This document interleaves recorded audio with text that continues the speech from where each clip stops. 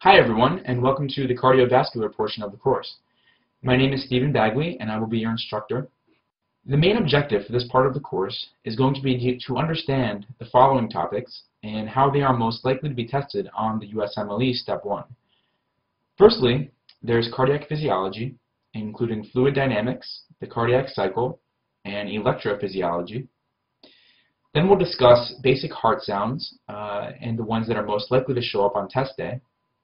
We'll talk about the biochemistry of lipids, ischemic heart disease and various cardiomyopathies, congenital heart disease, and lastly we'll end with a brief overview of the different types of vasculitis.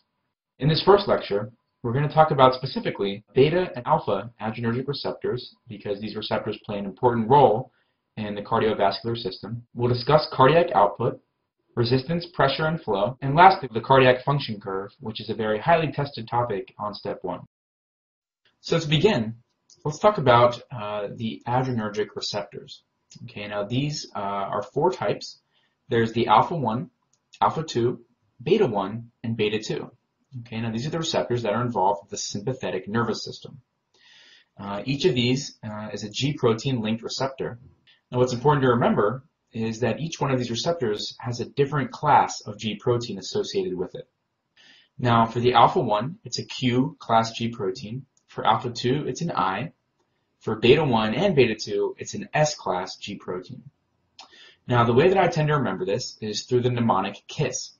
But instead of K-I-S-S, it's Q-I-S-S.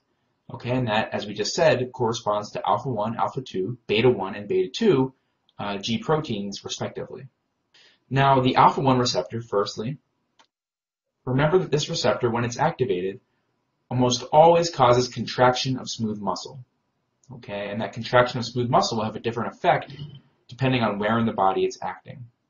So if an alpha-1 receptor is activated on a blood vessel, it causes vasoconstriction.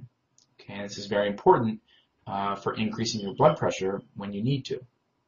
Activation of the alpha-1 receptor causes contraction of the pupillary dilator muscle, so it causes dilation of the pupil, which is also known as mydriasis. And it also causes increased intestinal and bladder contraction. Now the alpha-2 receptor is actually an I-class G protein, as we said, and I stands for inhibitory. And this should be easy to remember because it actually causes a decrease in sympathetic outflow and a decrease in insulin release. Now the beta-1 receptor is an S-class, as we said, and mostly the beta-1 receptor is going to act in the heart muscle itself. And activation of a beta-1 receptor causes an increase in heart rate and an increase in contractility. And in the periphery, it causes an increase in renin release. But again, most of its effect is going to be in the heart. Lastly, the beta-2 receptor, also an S-type G protein, actually causes vasodilation in the periphery. Okay, so the exact opposite effect of the alpha-1 receptor. And it causes bronchodilation in the lungs, so which is very, very important when we're talking about diseases like asthma.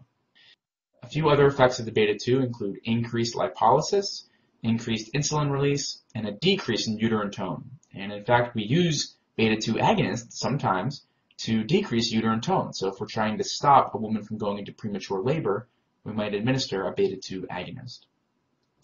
Okay, so with those basic receptors in mind, we can now proceed with our discussion of the cardiovascular system.